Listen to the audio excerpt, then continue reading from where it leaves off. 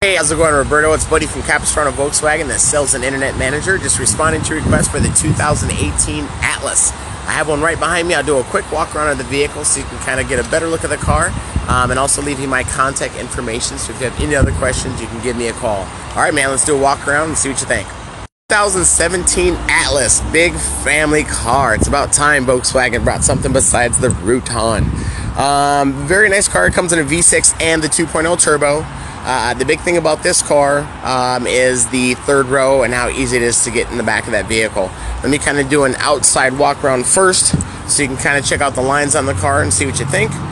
We do have a couple different models. It's going to be the launch edition, which I'm showing you right now, the S. We also have an SE, an SE with technology, and also an SEL Premium. They all do come with four-wheel drive as an option.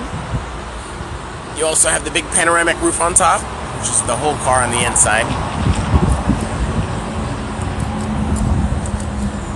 And they're all also equipped with the Apple CarPlay radio, which is very nice. You plug in your phone, it pulls up your navigation from your phone. Also, if your wife or husband sending you a text, it will voice it to you and allow you to voice it back. I have this in a bunch of different colors. I think the yellow is one of the best ones. Silver, gray, black, blue, and also I do believe a nice burgundy. Let's take a look on the inside of the vehicle. Alright, stepping in, this is my launch edition, so this one has the cloth interior on the inside. I'm guessing so with the S model. You have your big touchscreen radio, which is a part of the Apple CarPlay, like I said, AM, FM, satellite radio, but all touchscreen, even the big backup camera along with this car. You have an 8-speed transmission, electronic parking brake. It does have Tiptronic and sport mode, just like the cars. Big MFI, which is a multi-function indicator. Kind of gives you miles per gallon, distance from point A to point B, who's calling, who's texting, a little bit of everything is right here. And then your multi-function steering wheel with all voice commands set up for the whole vehicle. Little wallet holder. Lights.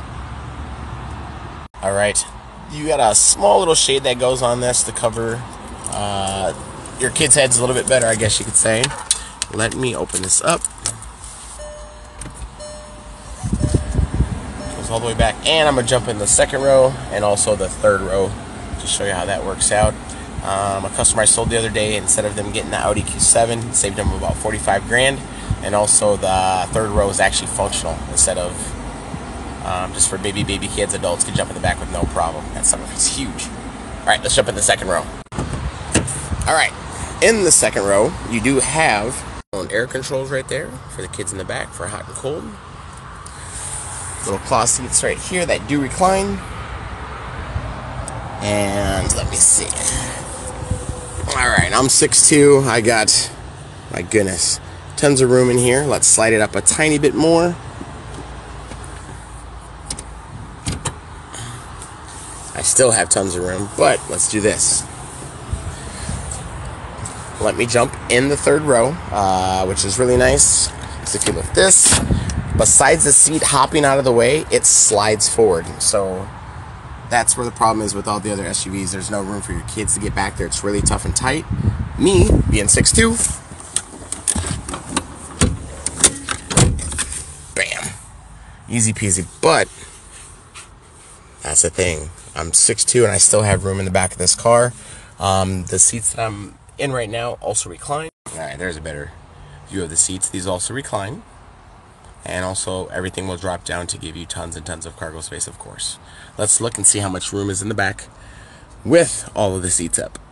Alright, first I can demonstrate if your kids are in the back and you're way up front and they're trying to get out. All I have to do is lift this lever right here. Look, it pushed itself forward by itself. It's way out of the way. So I have that much room to get out, and of course I'm going to grab this handle. Voila! Alright, let's check the back.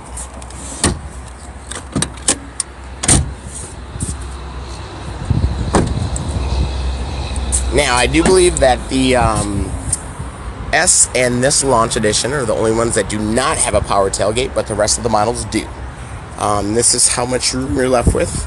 when all the seats are up, but that is definitely enough room for a huge stroller in the back of the car. And of course, just by pulling on these right here, you can just throw it forward.